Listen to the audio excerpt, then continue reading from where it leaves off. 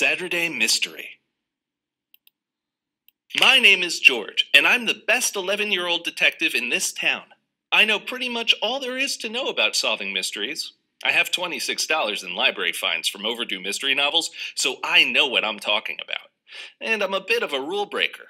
It all started that Saturday morning. The house was quiet. Too quiet. By 7 a.m., my little sister was usually terrorizing the household, and it was nearly 10:30. I slipped on my trench coat over my pajamas, put on my fedora, and began my investigation. As soon as I walked downstairs into the eerily empty kitchen, I immediately noticed that something was off. The chairs were stacked in the corner of the room. Fill in the blank with the adverb that best completes the sentence. Dramatically, elegantly, neatly, dramatically, elegantly, neatly.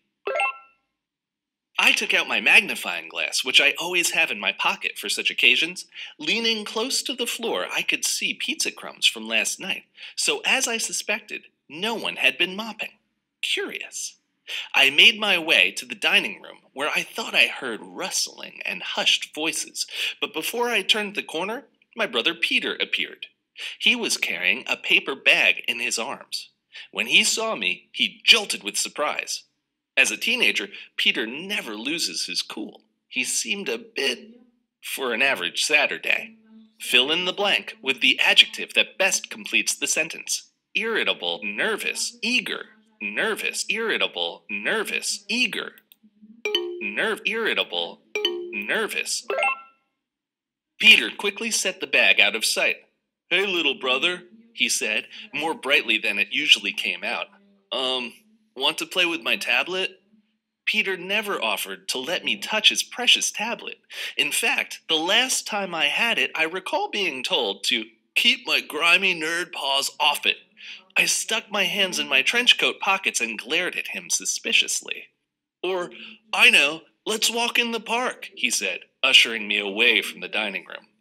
"But I haven't even had breakfast yet," I protested. He looked around the kitchen like there might be a plate of pancakes lying around. Then he threw open the cabinet door and grabbed a whole box of cereal. "We'll eat it on the way, come on," Peter said, gesturing at me to hurry up. Fill in the blank with the adverb that best completes the sentence.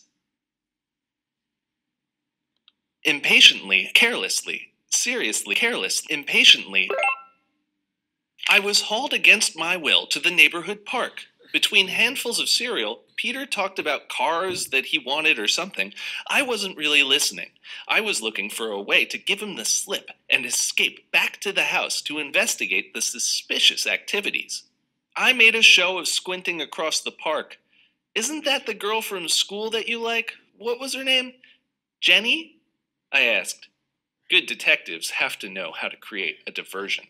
Peter instantly jumped up, wiping the cereal from his hands onto his pants. He messed with his hair as he looked around frantically. "Huh? Where?" he said, his voice cracking. With Peter momentarily distracted, I bolted towards the jungle gym. I'm a few growth spurts behind Peter, so I knew I couldn't outrun him. My best shot was to lose him in the playground. I headed for the most area. Fill in the blank with the adjective that best completes the sentence. Overflowing, crowded. I could hear Peter yelling behind me, but I didn't stop to look back. I hopped past a game of tag and dove into the tube slide. I hid inside, waiting patiently. That's one thing they don't tell you about being a detective. It's a whole lot of waiting. I once had a 6-hour stakeout of the kitchen with no bathroom breaks to see if Peter was the one eating all the cookies. The mystery remains unsolved. After a kid started yelling at me for blocking the slide, I had to leave my hideout. I spotted Peter on the other side of the park searching in a bush. In my early days as a gumshoe, I learned the hard way that bushes make very uncomfortable hiding places. I made it to the sidewalk and straightened my hat. I popped a gumball into my mouth and strolled back home. To avoid suspicion, you have to act natural. Fill in the blank with the adverb that best completes the sentence. Casually. On my way, I spotted my friend Izzy walking down the sidewalk.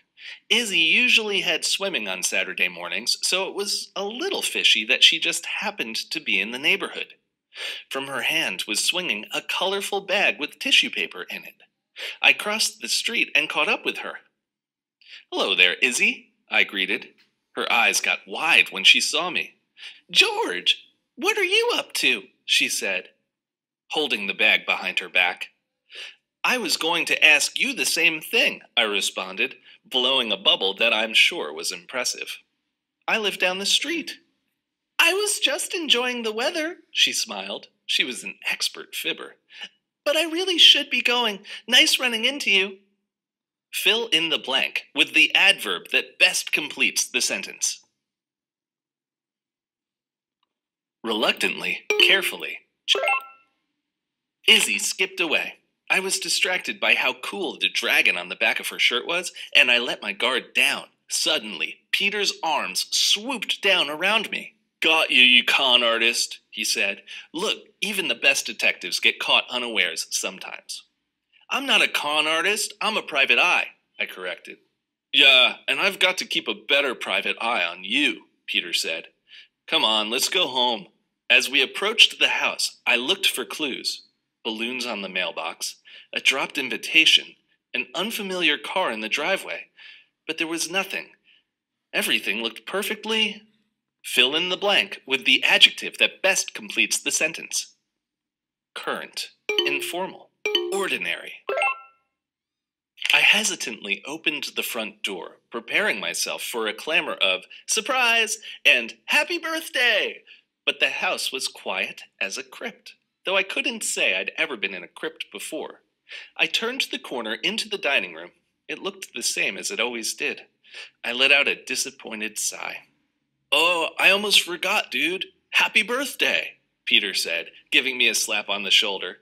Then he snatched my fedora off my head and spun it on his finger. "Give it back," I demanded, trying to grab it. Peter laughed as he kept it out of reach. "Come and get it," he said.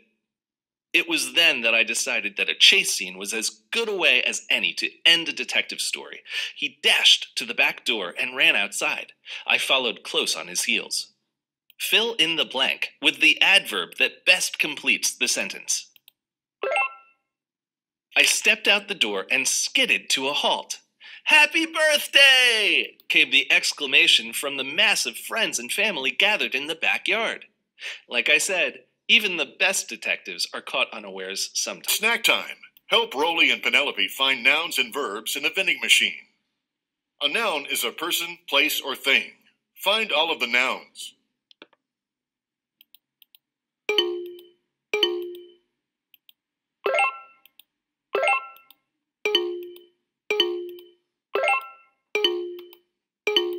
Try tapping this one.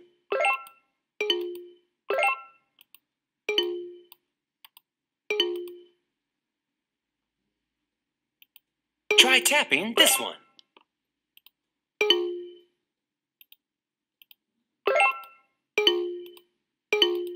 Try tapping this one.